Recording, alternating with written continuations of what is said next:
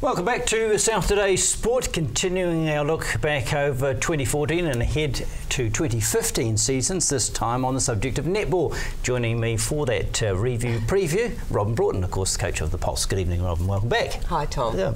Let's reflect, now you've had some time, over what didn't quite work for you, why you didn't make the finals. Well, we probably had a bad start, and I've certainly made sure this year that we've got a better lead up to the start of the competition. We lost that one game to Thunderbirds by 1, which really kept us in. We were chasing from then on, and as it turned out, they had many losses, so it was really disappointing. Were the Vixens really clearly the best team, yes. do you think, of the competition? Yes, I do. They've got good depth. They can ring the changes easily. Their defence, particularly Jiva Mentor, she had outstanding ANZ game. So, yeah, I think they were the best. Yeah, Donna's moved on. That's the yes, news that we had, and so we were all hoping that there would be a change of heart. So did I. But it is definitive, isn't it? No sign of a change? No, but I think she'd always help out if needed, if we have injuries or something severe. You can see that, you know, she's got a young family, and it's just that time when you need to be with them, and starting school and started school and just those sort of things. But she had a good season as usual. She had that severe injury at the end, and nobody in the medical team could believe she could get back on that court within a week. So yes, it was just one of those things. Filling that gap's not easy, is it? No, it's not. Not for us, not for New Zealand. And I just think she's had a wonderful career, and yeah, I think she could have gone a bit longer actually, because she's so strong physically and mentally. But it was more families, and that's good. I get the impression though she'll miss playing. She'll miss playing, but she'll miss the company as well, because she's a great team person, and she'll certainly miss being with the girls. She was really an integral part of the Pulse team, and she was new to it, and there were several players in her vintage as well, which helps, and they really enjoyed one another's company. So it was a really happy environment for her, and she fitted in so well. What are the gap between New Zealand and Australian teams? Is it closing? We saw a few more wins, didn't we, and the odd one on the road? I think it's closing in the ANZ, and then we saw the international, and I thought, well, we're not closing. The Australians have got an incredible depth, and they've got youth players that come in and have been blooded well at the beginning, and have huge demands on them that are probably much stronger than the demands we make on our young ones. They work through an academy system right from way back through their systems, and they just seem to be able to bring a new one and a new one and a new one, because a lot of those girls that played in that team this year, the international side, they're not that old. They're on the court for most of their franchises, but yeah, they're quite young and ready for it, and extremely fit and agile.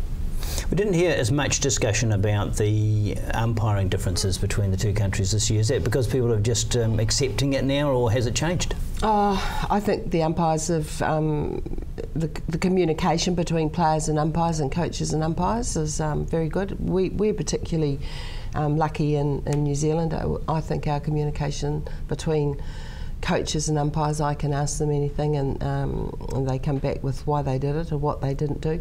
The other thing that's happened, of course, is the analysis work is so intense now, and if I have something that I'm particularly concerned about and it has been, to me, completely wrong decision making, I can send the clip in and say, well, this is what we're talking about. This is, you know, give us a clear picture of why you ruled that way or why you are ruling that way, and we'll adapt. But the game's got so fast and furious that it's not easy for them. I mean, they're making decisions in the space of, you know, 3 seconds, and there's lots of big, strong, fast girls out there. What about the relationship between yourselves and the national selectors? Is there much influence as to who you pick and where you play them? Is there a lot of discussion, or does Y do her own thing? No, they don't Why doesn't tell me where to put my players on the court? No, I will say that, although one of my top players has been told that she would be far better in a different position, and that's where they wanted to play. So that is an example. But I'm quite happy about that because I do a bit of it anyway, and I've got a cover. And I can see, you know, she's an international player. I can see that she's probably doing a really good job in the alternative position.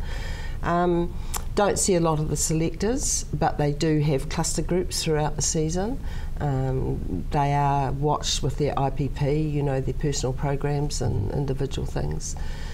But we go about and do our own things. For instance, I'm much more into wanting a lot more agility and speed in our program. And so the people that we employ to do strength and conditioning, you know, I've said that I want more emphasis on that sort of thing. So we do have our autonomy within our own franchises. And what about the strength of the squad for next year? You happy with the mix you've got? I am happy with the mix. I was really pleased when Amelia Ann Wells got in touch with us. I'd seen her play for Firebirds on sort of cameo roles, just on and off. And I thought, oh, what an athletic, sort of agile, you know, girl. I didn't realise that she is eligible for us because of her Kiwi parentage. So, and that was her driving force to play international? Yes, and so she came across, primarily she signed with us, and then the Ferns got to know, and she was picked up for those trials. And the first time she came on for the court, which was down here, I thought she did very well. But the second time I thought she'd lost her confidence a bit, so let's hope that's not going to happen. And Irene, it could be last time. She's talking as if it is. Yes, so that would be her digging deep to make a good final impression, perhaps. Oh yes, she would want to come out and really, you know, have a good season and finish on a high. And she's, you know, had the Fast 5 disappointment where she was selected for that, and then she had a back injury, so she was out for that. So I'm hoping she'll get through our whole season. And Jodie coming into the squad, is that a direct replacement for Donna, or are you going to mix and match there? That came as a bit of a surprise. I was really surprised that Stell didn't want her, so it wasn't a matter of us asking her. I thought that she would be a sitter for them, and that I think she's a really good feeder. That's one of her strengths, and she certainly puts that ball into their goal shooter very well. So then just came, there you are, Donna gone, Jodie was suddenly there, so it was fortuitous more than anything else. And good to have the international experience, Yeah, and pleased to have her. I've had her before as a really young schoolgirl when I coached New Zealand Days, so it's not all new to me. It comes around, goes around, doesn't it? Yeah, it does, long time. And a good mid-court presence, Liana obviously returning is good. Yes, Liana's coming back, she's really keen. And she'll be fitter this time too, won't she? Yes, a better because position. this baby will be, you know, 18 months too. She probably wants this last go at the World Cup, as well as coming out here, but in saying that, she's very happy where she is in England, and she has a lot to do with the English netball team that she plays for, the Super League side there that they've got there, and she's just one of those enthusiastic sort of sports people, keeps herself in good trim, and yeah, we're really looking forward to her coming back too. So when do you all get together and make a start on next year? We're starting just next week at the beginning of December. Just you know, we can only, the contracts of the Silver Ferns, you have to wait till they've had stand down time, and then they've got nearly a whole month away in January. They're going to Fiji. So we need to get a bit done before they go, but we've got a good pre-season. We've got all of February doing sort of pre-season stuff. All right, Robin, thank you very much for that. Let's look at the ANZ Championship when we come back tomorrow night. Robin will still be here to talk about the international scene. We'll see you then. Good night.